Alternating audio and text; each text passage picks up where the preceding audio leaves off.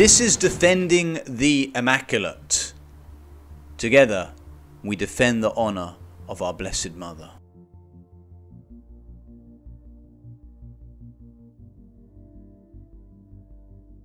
The Virgin Mary as compared with Saint John the Baptist.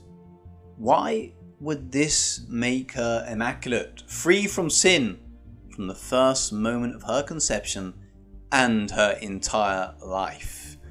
Why do we learn that Mary is immaculate by comparing her with Saint John the Baptist?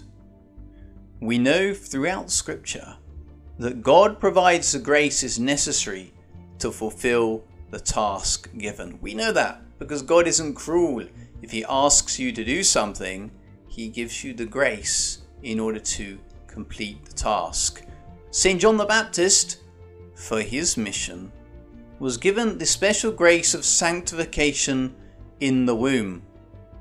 That's prophesied to Zechariah, his father, that he will be sanctified even in his mother's womb. And then we see that sanctification happening at Our Lady's voice. She works as a mediatrix, our Lord's grace being mediated through her, bringing about his sanctification.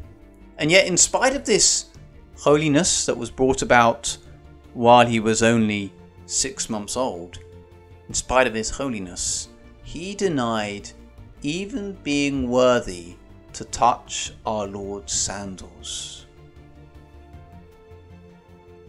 Our Lady's role and task is clearly greater in dignity than Saint John.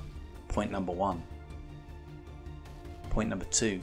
Her proximity to Christ is far nearer than touching his sandals. If Saint John the Baptist and other prophets, as we read in the Scripture, were filled with the Holy Spirit in the womb, Our Lady should be expected to have this to a far greater degree, considering her higher dignity and vocation and her closer proximity. Let's see the scriptures. I've alluded to some of them already. Let's see some of the scriptures that provide the evidence for this. Jeremiah, the prophet Jeremiah, who it seems hard, in fact, to convict this man of sin in many ways. He lived a very holy life, but we don't know that he was sinless, but he was certainly very holy. And so Almighty God tells him, "Before I formed you in the womb, I knew you. Before you were born, I consecrated you. I appointed you a prophet to the nations." Foreshadowing here, of course, Saint John the Baptist, the greatest of all prophets. If Jeremiah is consecrated in the womb to be a prophet to the nations, what of Our Lady, who is to be the mother of the Saviour, the mother of the King of the nations, the one who bears the King into the world? As I mentioned, Zechariah is told he will be filled with the Holy Spirit even from his mother's womb. That's said of Saint John the Baptist.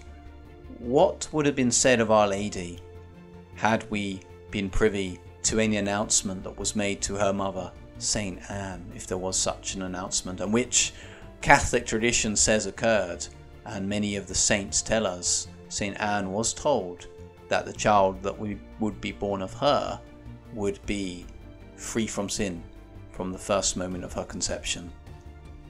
St. Mark's Holy Gospel has Saint John the Baptist saying loudly, "After me comes he who is mightier than I, the thong of whose sandals I am not worthy to stoop down and untie."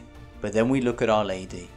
She gave birth to her firstborn son and wrapped him in swaddling clothes and laid him in a manger, because there was no place for them in the inn. Her proximity to Almighty God.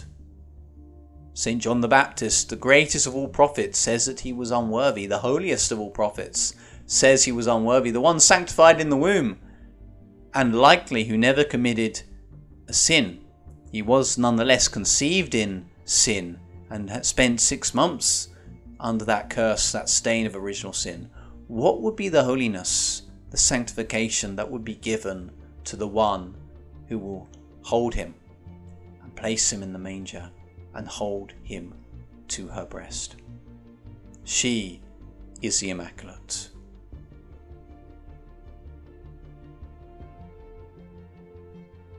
May the Immaculate Virgin Mary intercede for us. In the name of the Father, and of the Son, and of the Holy Spirit. Amen.